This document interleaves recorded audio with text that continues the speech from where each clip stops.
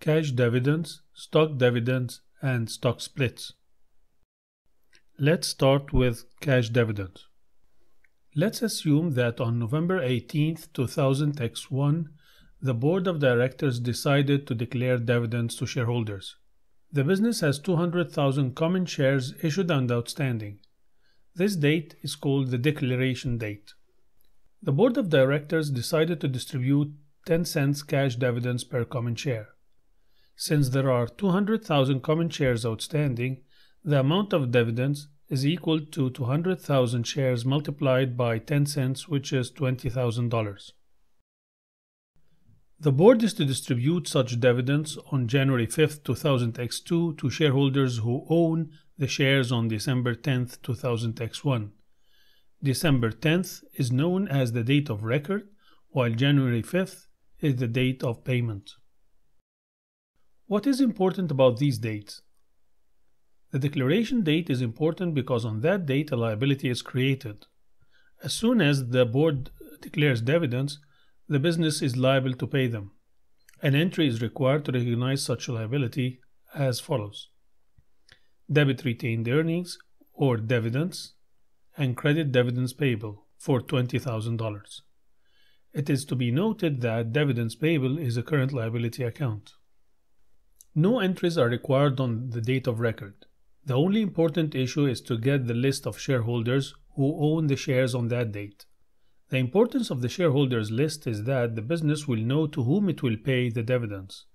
So, dividends will be paid to whoever owns a share on December 10th. The date of payment is important, as the business will pay the dividends in cash. This transaction must be recorded. Dividends payable is debited to reduce the liability and credit cash for $20,000.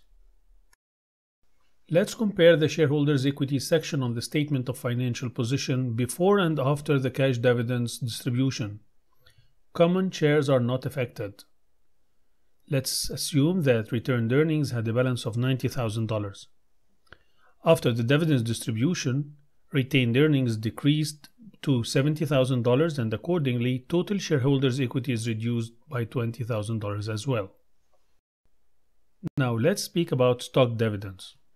If the board of directors is willing to distribute dividends, but there is no liquidity to pay in cash, they might think of distributing the dividends in the form of shares. Sometimes, even if there is liquidity, they may want to retain cash to grow the business as against borrowing funds from a lending institution after paying out dividends. Let's assume the board of directors decided to distribute 10% stock dividends. So, they will distribute 20,000 shares. This number is calculated by multiplying 200,000 shares by 10%. Let's also assume that the share is currently traded for $2 per share in the marketplace. This implies that the business will distribute the equivalent of $40,000 as dividends in the form of shares. On the declaration date, this is recognized by debiting retained earnings and crediting stock dividends distributable for $40,000. On January 5th, the business is to issue new shares to shareholders who were on record on December 10, 2000x1. The business has to reduce the equity by debiting stock dividends distributable by $40,000 and then add $40,000 to common shares. Let's compare the shareholders' equity section on the statement of financial position before and after the shares dividends distribution. The retained earnings is reduced by $40,000 and is added to common shares. Common shares balance is now $240,000. But notice that the total shareholders' equity is unchanged. What happened is that we reallocated the account of dividends among the shareholders' equity section.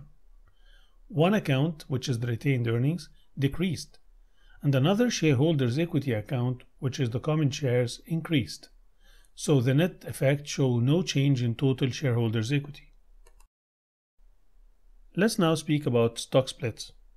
Sometimes the business finds that the shares are too expensive in the stock exchange, resulting in a decrease in the shares trading activity. This makes the shares illiquid and investors do not generally prefer the situation. Hence, the board, in order to reduce the shares price, they may decide to split them. They could decide to split them in any ratio such as 1 to 2, or 1 to 5, or 1 to 10, etc. In our example, let's assume that they decided to split them in the ratio of 1 to 4. So if we visualize the share as a pie, and each share is worth $40 in the books, it will be divided into 4 shares, each for $10.